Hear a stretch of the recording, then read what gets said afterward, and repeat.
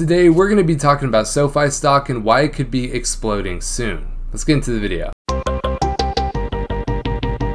Hi everyone, my name is Zach and welcome back to Finance Bro. Before we get into the video, I'd like to ask you guys to please leave a comment of how many shares of SoFi stock you have, and then also consider leaving a like and subscribe as it really helps with the YouTube algorithm. And if you guys are interested in seeing our public stock portfolio, you want to see why we invest in stocks and why we don't invest in stocks, and you also want a free stock that could be worth up to $70, go ahead and get signed up with Public with the first link in the description. It is a social investing app and it's really cool. You can follow us there at It's Finance Bro. So here we are on public.com and you can see that SoFi was up 3% today and it was even up in after hours, so we most likely found a bottom here, but we're going to be going over that in the technical analysis portion of this video. We're also going to be doing a little bit of a financial analysis of SoFi, and then also we're going to be going over a little bit of news and just an article on SoFi as well. So if any of that interests you, then go ahead and stick around till the end of this video. So here we are on seekingalpha.com and we do have this article called SoFi Technologies, Why Now is the Time to Buy. So you can see here that we have a summary of what this article is about, and it has some really interesting stuff in it. So let's get into it. SoFi's member growth accelerated in Q2 of 2021. The fintech reiterated its forward-looking outlook regarding revenues and EBITDA. With strong growth ahead, shares of SoFi are a buy. So let's go over this.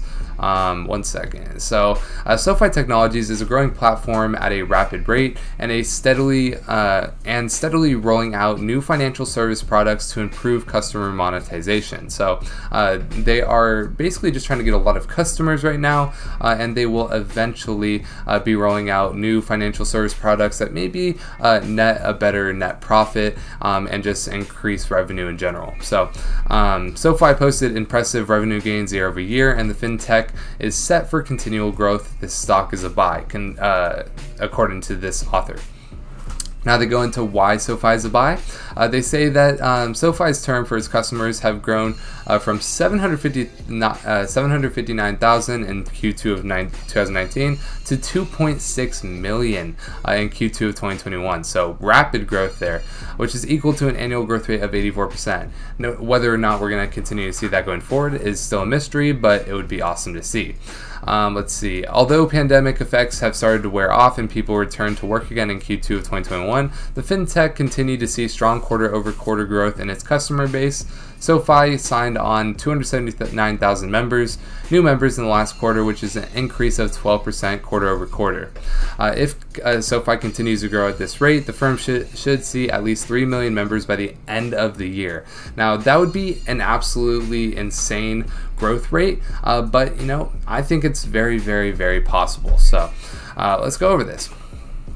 Besides offering lending and financial services products, SoFi owns a payment processing platform aimed at the enterprise market.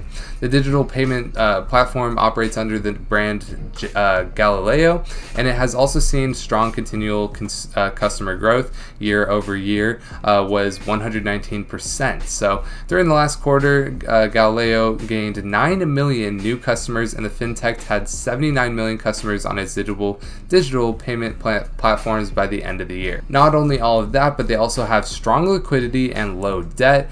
So we will be going over the balance sheet in a quick second here, but overall, you know, they do have not too much debt for a financial services platform with a good amount of money with cash and equivalents. Now, there are some risks with SoFi, as with any business, but without any risk, you're not going to get the Rari. So although SoFi is profitable regarding EBITDA, the fintech continues to post net losses, sadly, and it will likely continue to do so for a few more years as it prioritizes member and platform growth. But just like any company, most companies need to actually focus on, kind of like, say with this YouTube channel, we are trying to focus on getting as many new subscribers as possible, and then eventually we will eventually start making more money with it. But right now our focus is on basically just customer, or in our case, audience growth.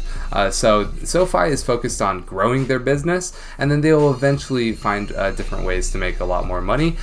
So I mean, any type of business needs to start out this way, and they're doing just fine at that. So the final thoughts that are coming from this article from this author is that SoFi's second quarter was good. Member and revenue figures kept surging, and the fintech continued to roll out new financial service products, the firm's fastest area of growth. The full year revenue outlook was reiterated, showing that the fintech is confident in achieving its business goals. The slump after earnings creates another buy the drop or dip situation for SoFi as the fintech gets ready to reach 3 million customers by the year end. Buy.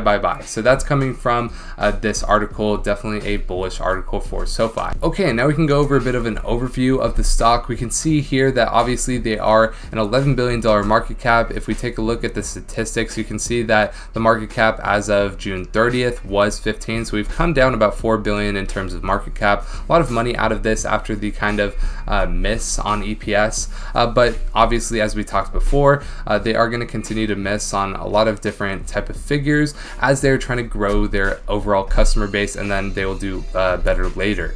But as we can see here, financials have been going up the past 3 years in terms of 2018, 19, and 20, and it will in 2021 as well. And then recommendations, Yahoo Finance has it between a buy and a strong buy, and then analyst price targets, there are only 2 analyst price targets, but you can see that the price targets are 23 and then 30. So the average is $26.50, and we are only at about $14.22. So almost 100% upside in terms of those analyst forecasts. Now, really quickly, we can look at their balance sheet. You can see here that as of June 30th, 2021, which is the latest one we have, they have about 7.6 million in total assets compared to 3.4 million in total liabilities, and they only have about 2.5 million in total debt.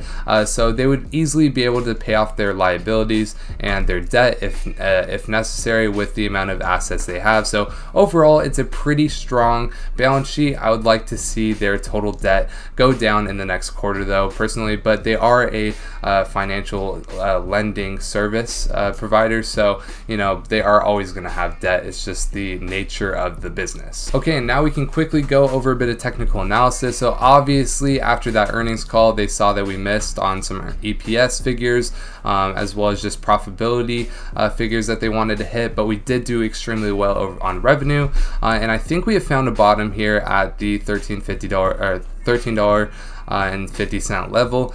There's a bit of support there. We do have a bit of a resistance here at 14.66. So if we can get above that resistance at 14.66 and tomorrow, that would be extremely awesome. If we could open in the green tomorrow above 14.25, I think we'll have a bullish rest of the week. I mean, I know there's only 2 days left, but I think we're gonna see a bullish trend start to break out here, just for the fact that I think we have just hit way undervalued areas here at the $13.50 level. So I think a new bullish trend will start. What do you think? That is pretty much going to be it for today. Thank you guys so much for watching. If you guys do have any questions about anything, go ahead and leave it in the comment section below. If you find any value in this video, go ahead and leave a like and subscribe, and consider turning on post notifications so you never miss a video from Finance Bro. My name is Zach, and I hope to see you in the next video.